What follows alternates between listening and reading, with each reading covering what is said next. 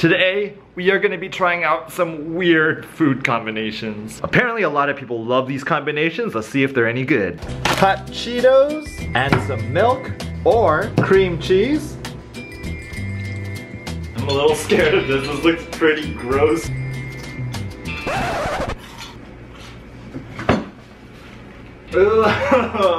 It just confused my brain because when I'm eating it with milk, my brain is like, oh, it's cereal, but then it has like a spicy taste with milk. Let me try one more time. Oh my god. Alright, it tastes so bad. It tastes so bad. Oh no. Who thought that tastes good? Let's see if it tastes better with cream cheese. Okay, this tastes better. It kind of reminds me more of like chips and salsa. The cream cheese adds like a smooth texture to the crunchy Cheeto that's also spicy. And it helps it cool down the taste, which is really nice. I actually like this one a lot. I would give this one an 8.5 out of 10. The one with milk, I would give that a 1 out of 10. I don't know who thought of that. Next combination, some grilled cheese and some jam. I'm pretty sure this is gonna taste pretty good. Fruit and cheese taste really good. I think I should just eat grilled cheese sandwiches all the time with jam. I would give it a 9.5 out of 10. Next combination, pickles and peanut butter. I've heard a lot of people say that this is pretty good. Kind of weird. Actually, it does taste pretty good. Pickles have like a vinegar kind of taste. The peanut butter kind of neutralizes that out. It actually makes the peanut butter kind of taste sweet. Pickles are nice and crunchy and peanut butter is so smooth. Actually, like, the combination is kind of like weirdly good. I'd give this combination an 8.5 out of 10. Stay tuned to the rest of the vlog for a lot more food combinations. Evil, and it smells disgusting too. It basically smells like garbage.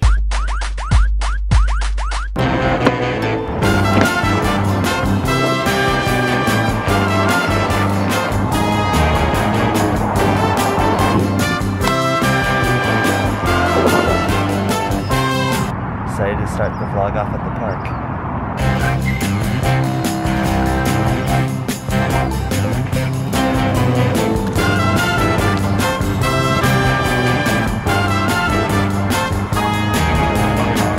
Okay, let's start the day.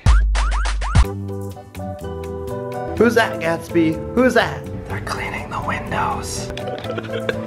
I'll protect you. Come over here.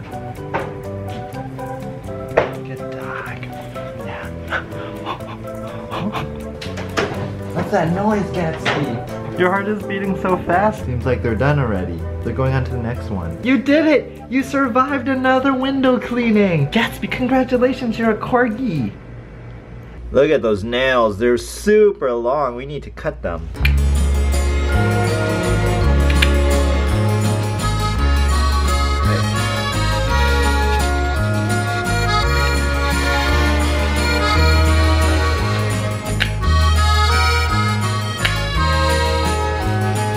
Survive your nail clippings!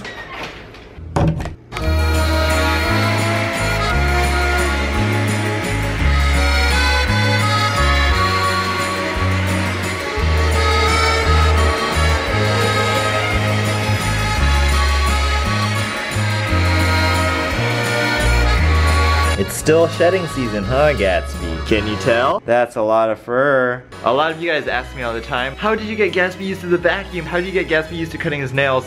And it's all about desensitizing them from a young age, just because I knew that Corgis shed a lot. Well, if I'm gonna need to be vacuuming a lot, I need to make sure that he will be okay with the vacuum. If you make it a routine, normal thing from a young age, they will grow to accept it. Gatsby and his vacuum cleaner. So right now I am driving over to my friend's place who sells corals just because I haven't been there in a while and we want to see what kind of different coral pieces he has. Maybe we can add something new to the aquarium.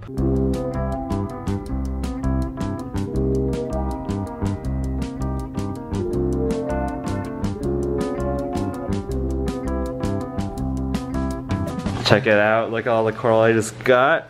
This is from my friend Patrick over here.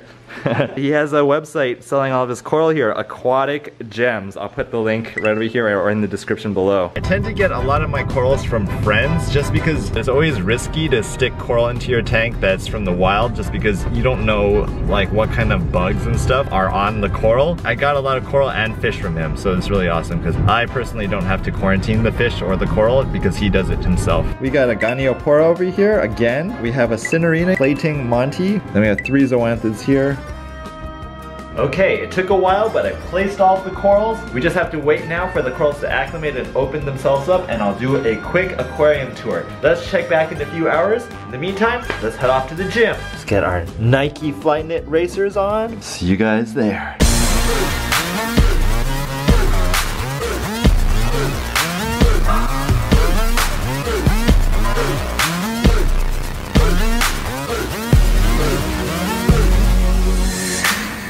Got done with our workout, we're gonna head back home and try some more weird food combinations. All these corgis flows is my mini-me. Body smoking so they call me Young Nicky Chimney. Rappers and they feelings cause they feelin' me.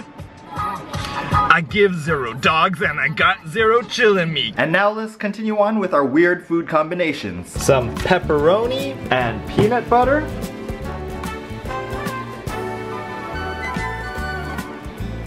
My mouth is really confused. I wouldn't say it's as good as pickles, but it's actually still not that bad. The pepperoni is definitely like a lot more salty. It kind of makes the peanut butter taste a little bit sweet. It's definitely really dry still. I think the flavor is actually really good. Definitely I can understand why people say they like this. 8 out of 10. Next combination, some peanut butter and bologna. I don't really eat bologna that often, so we'll see how this tastes. It tastes pretty good. Bologna has like more of a ham taste than the pepperoni. But on the other hand, it's a lot more moist. If you want to make a peanut butter bologna sandwich, I would be like totally on board. Out of 10, I would give bologna with peanut butter an 8. We're gonna try some Nutella and chips. Salty chips with Nutella, I think this is gonna taste really good. I usually eat Nutella with salted pretzels, those are always really good. But this like adds an extra crunch. I could definitely eat this and become really fat. I would give Nutella with chips an 8.5 out of 10. So far the grilled cheese is still winning, but I think all the combinations were pretty good other than the Cheetos with milk, which is just like gross. We're gonna do even more combinations of recipes later on in the vlog with Sean, so stay tuned for that. Let's continue on with the vlog. Oh yeah. Time to open some more mail from you guys. Oh, look at this. He's so excited. Gatsby loves ropes. That's nice. We got a Halloween rope here. Thank you to whoever sent this to me. Maybe it's written in one of the letters. This is from Sophie from Clark, New Jersey. Ed, he sent me a get well card from Hawaii. Madison from Moss Point, Mississippi. Katie from Maryland. My friend has a Corgi Husky mix and his name is Cowboy. Lila from Nashville, Tennessee. Even my mom loves your videos. Guess we got a nice bandana here. My name is Grace Lee, CEO of WholeWolf.com. I would like to offer 15% off for your followers. Use code GATSBY15. Enjoy your gift from Jamie. Thank you so much, Jamie. Check it out. There's something inside, Gatsby.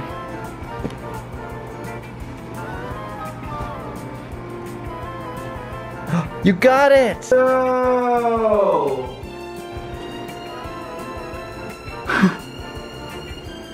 Gatsby says thank you to everyone. And just a quick update on the calendar. I have selected all the pictures for every single month. I don't want to ruin the surprise for you, so I'm not going to show you too much yet. I decided to order the pictures based off of the time of day. For example, the pictures starting at the beginning of the calendar in January and February are going to be in the morning time. The ones in November and December are the nighttime shots. So the calendar is kind of ordered in Gatsby's full day, just kind of like the vlog. Super, super exciting times. Now that it's been a few hours, let's check on the new corals. It's still not open. It's gonna end up looking more like this Alveopora that we have right over here. I also removed the acans that were right over here and moved them somewhere else, just because I was studying the habits of the fish, and as you can see, the flame angel likes to swim in and out of this cave, and the fish was actually bothering the coral there, so I decided to move it out of the way. I placed the Cynarina coral over here. It looks like a giant gummy candy. I placed the acans are getting nipped by the fish over here. Hopefully they won't get bothered there. I also got a 1 polyp blondie zoa right over here. Hopefully that will start spreading. As you can see over here, my yellow brick road zoas have also started to multiply. It's a little hard to see, but I added the Monti cap over here.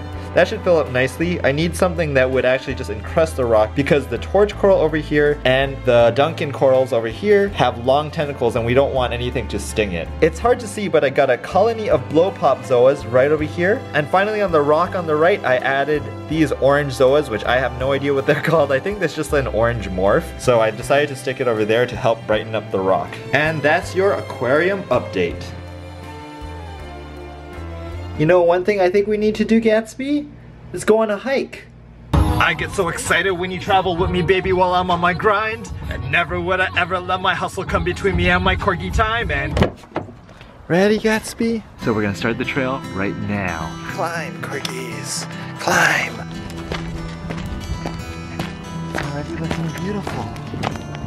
So if you guys don't know, Gatsby and I like to go on lots of hikes. It's already so beautiful here. You peeing?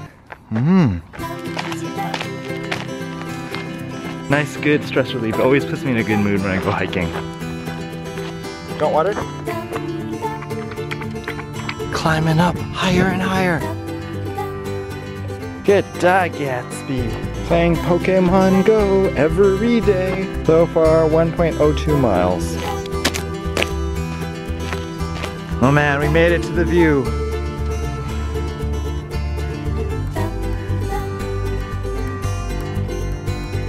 Look at that view. Beautiful. Okay, we're gonna head back home now. You made it, Gatsby. You survived another hike and another day. Okay, we walked 2 miles. That was such a nice sunset hike, Gatsby. Nice. Okay, see you guys back home to make dinner.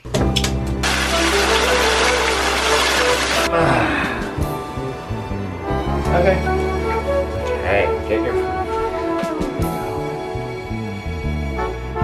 And for dinner today, we are going to be making a hot dog penne pasta that is on Buzzfeed's website. I'll put a link in the description below to the recipe. Seems like a pretty simple and easy after college meal. So let's try it out. Here are the ingredients you will need. First, we need to chop up 2 cloves of garlic, chop up half an onion, chop up 6 hot dogs, and chop up 4 tomatoes. Sweet.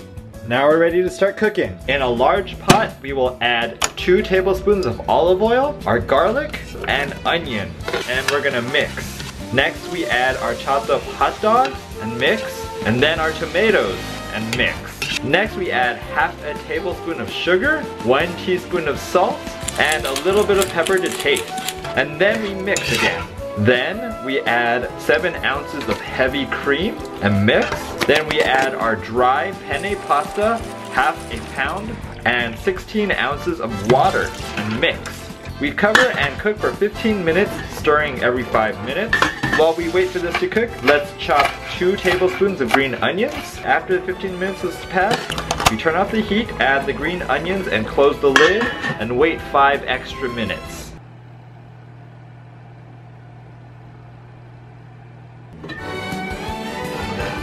Finally, we add some Parmesan cheese. Dinner time! It's not bad.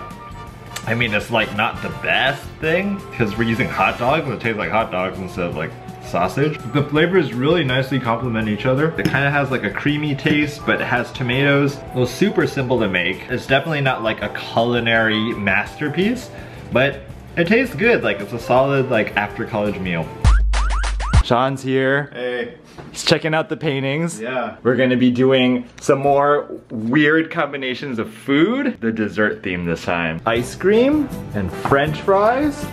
Have you had that before? At In-N-Out, yes. There's like French fries and ice cream. Yeah. It's not, there's no special taste to it, it's just... Why do people like this though? It doesn't taste good to me. It doesn't taste different together, they just taste like I'm trying ice cream. And I like both, so together there's no difference. I don't know, I like spaghetti and I like ice cream. I don't like those together.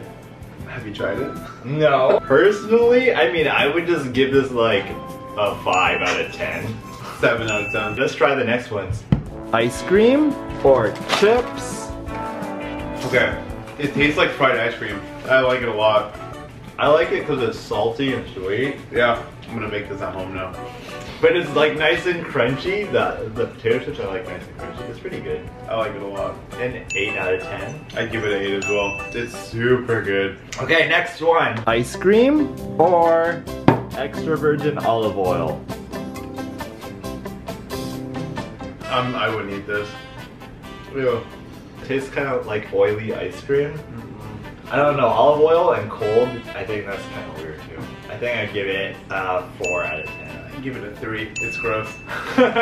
Next one. Ice cream or soy sauce?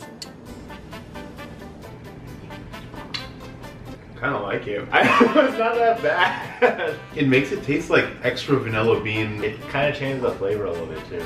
It's adding a lot of umami, MSG kind of flavor. That's what I taste. It's not that bad. I like it. It's kind of weird.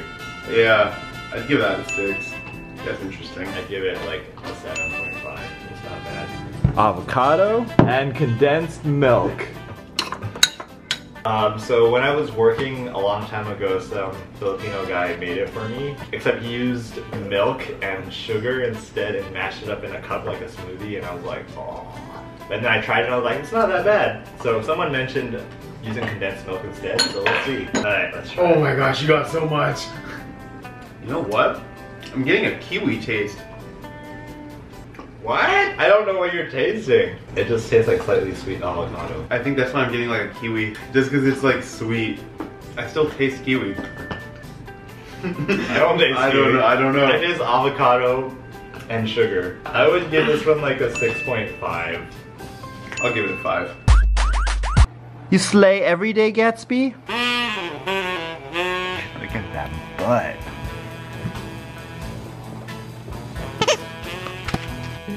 Like, please.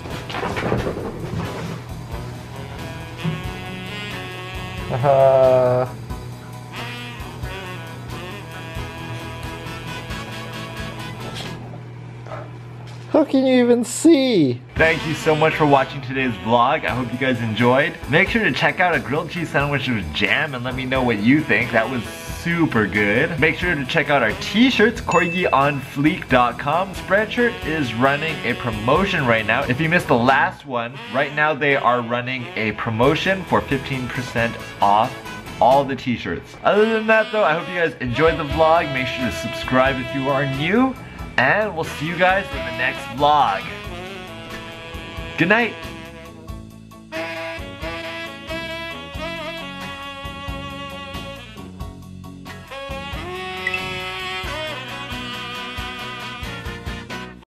I'm going to be trying out a spaghetti jaffle. Apparently this is the way that Australians eat spaghetti, is in a sandwich. I'll be properly eating Vegemite, fairy bread, which I've never had before. Apparently that's a really big thing. And I'll be doing some Tim Tam slams. Let's get started.